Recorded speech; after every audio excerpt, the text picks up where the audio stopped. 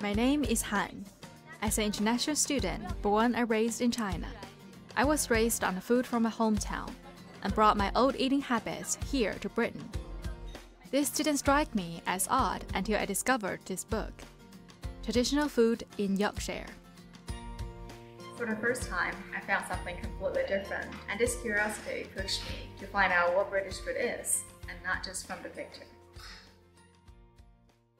With no clue of where to start, I'm seeking inspiration from the chefs of university cafeteria, Zach and Becky. What were you busy with in the kitchen? Today, it's Sunday, so we've been doing Sunday dinners. So. Oh, it's like some special event. Yeah, well. Every Sunday. Yeah. At home, like almost like every British family have a Sunday roast like every week.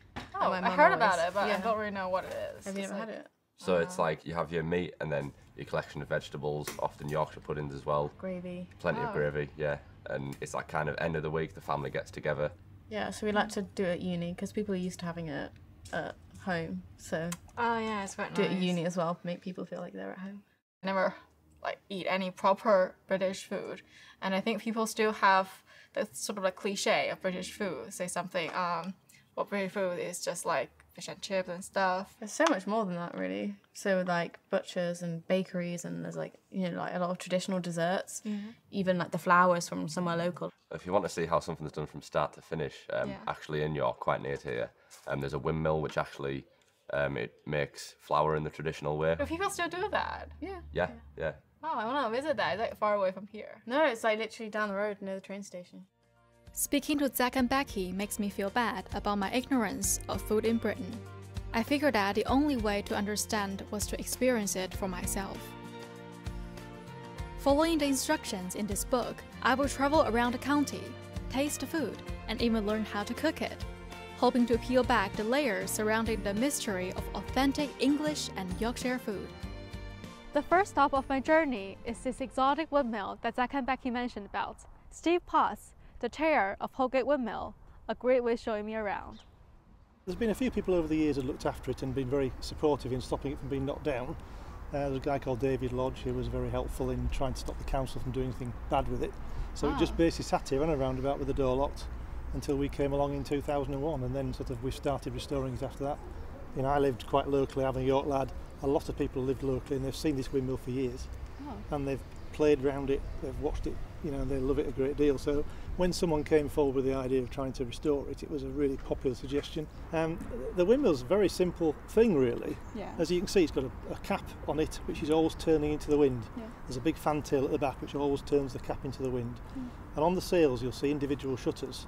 So as we operate the striking gear, that opens and closes those shutters. So if we close those shutters now, the sails would be catching by the wind and the sails would turn. It's a very English mechanism. You don't find it around the world. It's a very English solution called patent sails. So in this mill that was built in 1770, it was constantly refurbished and constantly upgraded like any factory would be. You know, so when it stopped in 1930, it was pretty much the ultimate solution to a windmill in England. So now we're inside of this windmill. Yeah. We're really excited. Well, it's not working at the moment, obviously, because there's no wind, so nothing's actually turning. But directly above your head, there's the stones which grind the grain and form the flour. Wow. At the moment, we're milling a grain called caruso. This flour is quite a strong wholemeal flour, so everything we put in comes out the other end. There's no wastage. It's really good. Yeah, I mean, the nice thing about it is that we're actually doing exactly the same thing as the miller did in 1770. Wow. You know, we're doing the same process and the same method. So what kind of bakery that this flour can produce? It produces very good bread, but you can also use it to produce cakes. Usually would use half white flour and half of the wholemeal flour for things like scones and flapjack. You can make scones. Yes. With this. One other thing I learned from Steve and Alison is the variety of flour usage isn't the only thing that makes traditional British staple food so unique. Combining it with a simple gift from nature can make it stand out even more. That ingredient is milk. According to the book, dairy once formed a much more substantial part of English diet. I got in touch with a Yorkshire dairy farm, The owner, Gaudi family, are going to show me their milking method and this one peculiar traditional product, clotted cream. We've got 150 dairy cows and we make clotted cream and yoghurt on the farm. The clotted cream's a delicacy from the southwest of England, which is where Sue originated from. So we decided to bring it up to North Yorkshire. Then we started making the clotted cream in 2003 and the yoghurt a few years later. You talk a lot about clotted cream. I never tried it before. I just like wondering if there's something unique about your product. It is. It's the fact that it's cooked. We cook it for 2 hours over water, which causes evaporation, and that causes the smooth velvety texture and creates a crust on the top. Yeah, do you mind showing me how the clotted cream is being made? That's no problem, we can do that. Yeah. Could we? Yeah. Can we do it right now? Yeah. Thank you. Come through and we'll show you the dairy. Yeah, thanks. Fabulous. Come on girls, they're so excited about seeing you. Come on girls. Come on. Come on girls. Come on girls. So hopefully they know where to go.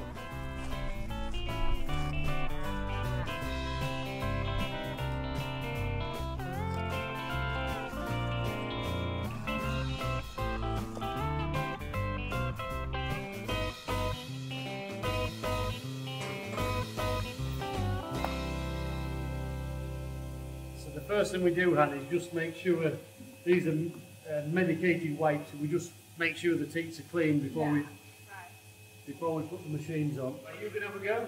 Oh, okay. How many kids do they have? I only have 4. Yeah, they have 4. Yeah. Oh, okay. Yeah.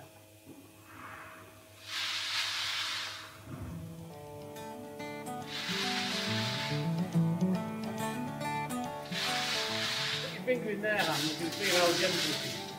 Push it right in and seal it up. Oh. You feel it? Yeah, it's really gentle. No.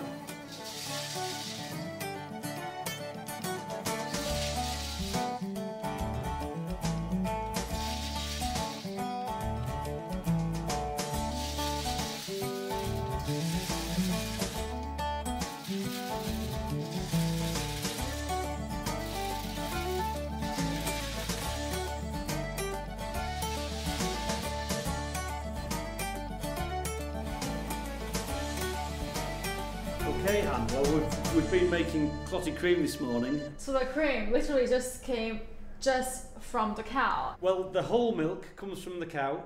We then separate it into cream and skim. Wow. The skim we make into yoghurt, and the cream goes into the jugs, and then we hand pour it into pots and put it in these frames ready for cooking. Okay, Hannah, I'll show you the cream being cooked. Yeah. Wow, it changed the color. It's not that. No, it turns from being a white product into this beautiful yellow colour. Yeah, it's so pretty. Which is just fantastic. I can smell it like a little bit sweet and warm, like. Yeah, the quality of this product is everything to us. Yeah. You know, it's just it has to be absolutely top quality. Yeah. You must be really proud of this. It's fantastic. Yeah, we're really pleased that it goes to so many great places. Yeah. Absolutely.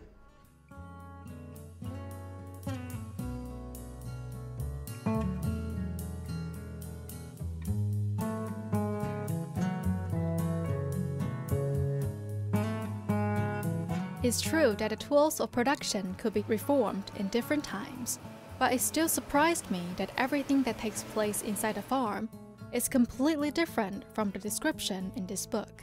With the widespread popularity of processed food and fusion cuisine in Britain, has the attitude towards traditional English food changed? With all these questions, I knew there was one person who could answer them, the author of the book, Peter Breers. After a few days of trying, I finally reached him, and he invited me to his Yorkshire-style kitchen in Leeds. Hi. Nice to meet you. Well, this is a Yorkshire range. They developed about 1850, and this was the sole source of heat in most working houses.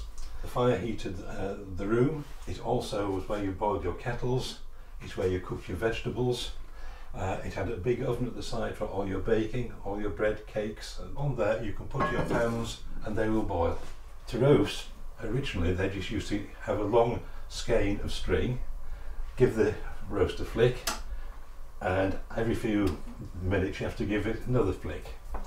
And then they've invented this thing called a bottle jack, and that's got a skein of cord going from there to there inside, and a clockwork motor wound up with a key, and that means that when the skein has gone at the end of its turn, the clockwork motor gives it another flick, and then it turns back in the other direction. So this will run for an hour without having any further attention. Inside this British kitchen, Peter is going to show me the authentic way of making Yorkshire pudding. So these are the ingredients for the Yorkshire pudding. We have plain flour, a pinch of salt, and then put in a couple of eggs and half a pint of milk. Make a hole in the centre. Then if you'd like to break in a couple of eggs. Happy to help. Yeah. Yeah, it's And nice. another one.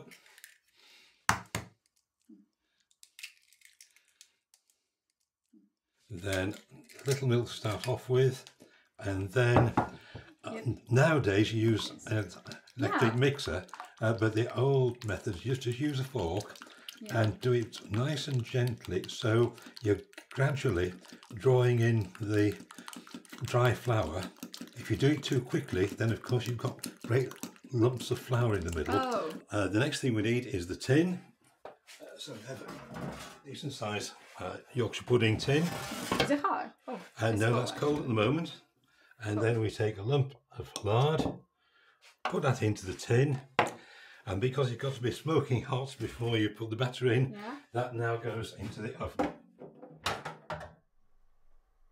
And we leave it there until it's heated through and the fat is boiling. The next thing is take out the hot tin. That should be really smoking hot. And then... I can see some smoke. Yes. There. In goes Wow. the batter. While we're waiting, could you please show me your masterpiece? I wouldn't say masterpiece. This is routine.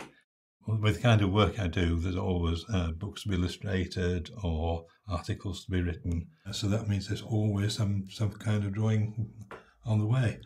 So will people still use this range as a regular No, process, or? it's just too much trouble. Right now, people seem to cook something in an electric oven. Very wisely. I think the main criteria is what the product is at the end. With some things like baking or with hand skills, it's good to develop those and maintain them, because only by doing so can you actually judge the product of modern techniques. By maintaining those skills, that hopefully producers of second-rate material won't get many sales. And always really impressed by how culinary tradition is all different in different region. Oh, it is very much so. Yes, I mean, in this area we have the Yorkshire pudding and various other puddings. If you go to Sussex, it might be completely different. Is that called Sussex pudding? There are Sussex puddings, but they're beautiful things with lemons inside and really good steamed puddings. But it's interesting how it becomes a totem for that particular tribe. It's like the Cornish pasty. The Cornish pasty, as we know it today, originates in London in about 1860, nothing to do with Cornwall. But of course, it is a Cornish pasty, therefore the Cornish say only we can make it. In Lancashire, they've adopted the black pudding, which was made all over the country. But Lancashire says we are the prime place for making black puddings. I never tried black pudding before. Is that similar to Yorkshire pudding, or it's Absolutely not. It's a blood sausage. Oh, it's a sausage. Then why is it called pudding? Because pudding is the early English word for gut. Oh. Well, this is one of the illustrations I'm doing for a book on traditional food in Malton. For this, local families to loan the museum their handwritten family recipe books. And that meant we got genuine recipes from that area rather than published cookery book recipes. Wow, it's really cool. Tell me more about this Malton. Is this in Yorkshire as well? It's in Yorkshire. It's between York and Scarborough. Malton is in the edge of the Vale of Pickering, which is a very fertile area where you can grow really good crops. It sounds like a really interesting place. It's a very interesting place. It is certainly well worth going there. How much time do we left to check the Yorkshire pudding? I think we better go and do that now. I'm already starving. Now get the pudding out. Oh, can I see this smoky thing? Wow, really nice.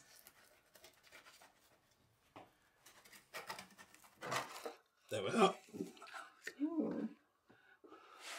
I try it. And we can't eat it without onion and gravy. And this was always served as a first course.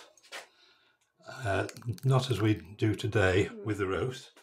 The saying was that those who eat most pudding can have most meat, because those who ate most pudding couldn't eat any more meat afterwards. Yeah, so it's good economy. Anyway, do try. The pudding is soaking really nice in this gravy.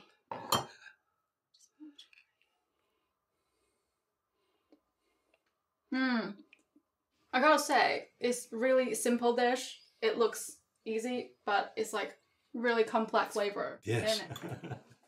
There's a Chinese saying, 一方水土养育一方人, which means people are shaped by the food cultures around them. And people in Malton are blessed with this fertile soil. Listen to Peter's advice. I'm traveling to this Georgian market town and find out what are their signature dishes. Mornings at Malton are calm and lazy, but not for the food producers. Inside this bakery, the bakers are getting their hands full. Hello. Hi. I'm here just because I want to know more about British bakery that I know you're really good at. So I want to know something secret behind the kitchen. Is that alright for you? I could show you some tea cakes. That's perfect. Yeah, let's do it. Yeah. It's popular in England because people eat it as a bit of a snack and it's really yummy. What I'm going to do now is mould these two pieces of dough so that they're round. Do you do this in China? Wow. So now what we're going to do is we're going to roll them out gently. Two at a time. Two at a time. If you want to be a real baker, yeah. make it two at a time. Okay. And then we're going to put them on the tray. I'll do another two. I'll just finish this tray off and then we'll do another tray and you can have a go. Oh, great. Before we do anything else now, look, what we're going to do, we're going to dock them. So we're just going to use a fork and we're going to go once in each of these. So what is for? Well, that stops them blistering in the oven. Oh, okay. And because we want them to shine when they come out of the oven, because tea cakes are usually shiny, we're going to brush them with egg. I think you should have a go at this. Oh, great. You look like an May artist, so we'll have a go. Yeah, if I pass them on to you.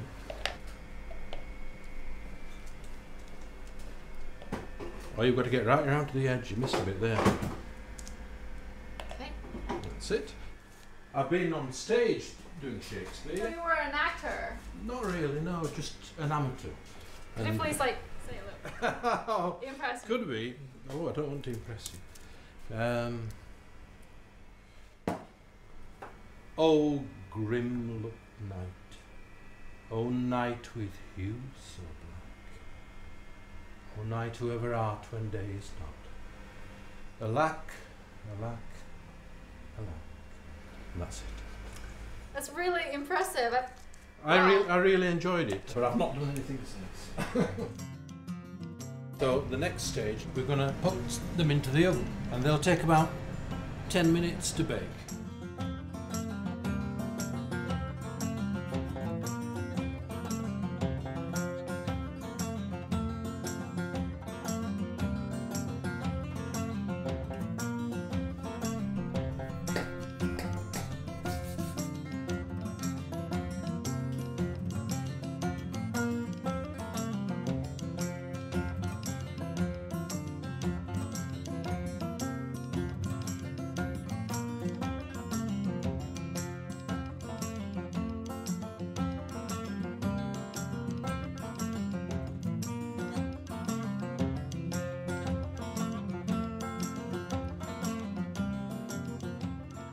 From all the celebrations to feasts and fare, the most favorite ingredients is, without a doubt, meat. We source everything from a 15-mile radius. My customers come in and say, can you do me this, can you do that? And yes, we'll say, if you've got dairy intolerant, gluten intolerant, we can make you a produce to suit you. So you're helping them to have like a more diverse sort of diet? Yeah, we certainly are. That's what we've tried to do, you see. We tried to make it homely and proper. Today it's the second Saturday in every month when it's the food market.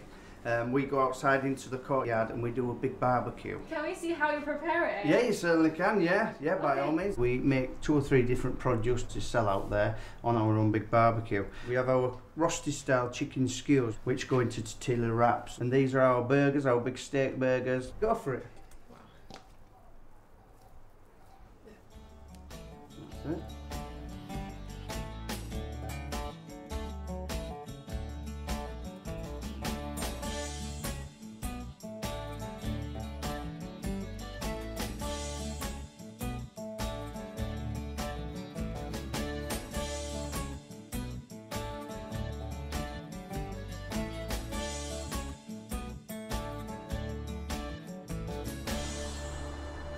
I think it's going back to a traditional butcher. You used to go in, have your chart, and your butcher would tell you what's on offer, where it's come from, and everything like that.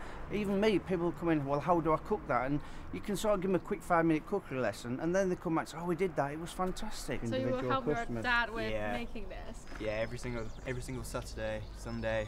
It's just a good thing that's a family business, because it makes me feel like I'm also included, and all of my thoughts are in there as well, so it is good. With my knowledge enriched, I'm taking a more challenging mission, cooking an English homemade dish with the head chef. Hello. Hi, come in. Hello. Hi. Hi. The passion that we have in Malton for food rubs off on the students here. The most important thing for me is that people enjoy the day. Cooking should be a social activity. Just come and have some fun and learn some skills. Go away and practice. That's all we ask. How Yorkshire could fish and chips be, but we're not doing traditional fish and chips. We're going to turn it on its head. We're going to make spicy potatoes with smoked fish and a poached egg. Sounds interesting. Does that sound okay? It's like some traditional, like British way. Very English breakfast. And because this dish is for your dinner party or your special guests, we're going to take the beautiful prime bit. Yeah. The fish is smoked, but we're going to warm it slightly while the fish cooks. Yeah. We're going to put a splash of beautiful Yorkshire rapeseed oil into there, and some mustard seeds. Come on, you're doing the cooking, not me. I'm not really good at cooking, I'm really clumsy. That's fine, that's what you're here for. The recipes are different, but the techniques in cooking are the same all over the world. There's only so many ways to cook. You're either frying, or you're boiling, or you're grilling, or you're putting it in the oven. Yeah. And then we're going to put our cubes of potato in, and now you're going to mix slowly and carefully so you don't break those cubes. So we're going to poach an egg. The water is swirling round like a vortex, right into the middle, and the water wraps the white around the yolk. Just bring it out. Oh, it's a pretty egg. Okay. This is looking absolutely wonderful, and it's ready. We need to get the fish out of the oven and see if you can smell that beautiful, light, smoky flavour as it comes out of the oven. Does that smell nice? It looks so good. It smells really smoky, really nice. So that's really lovely.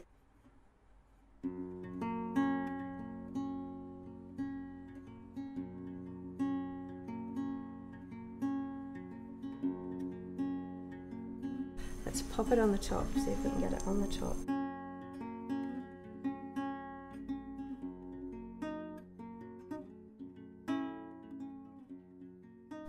Okay, there you go. Now you're going to try it.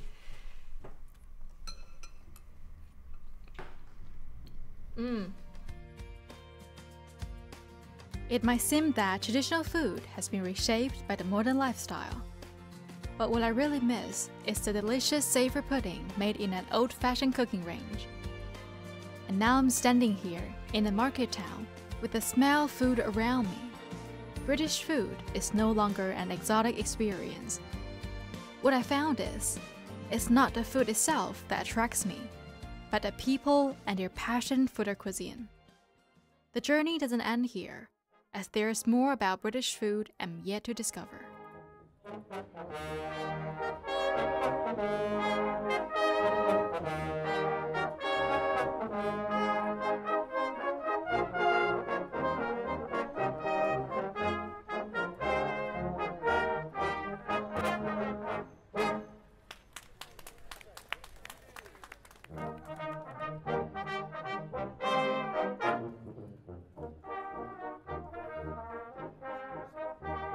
Bye.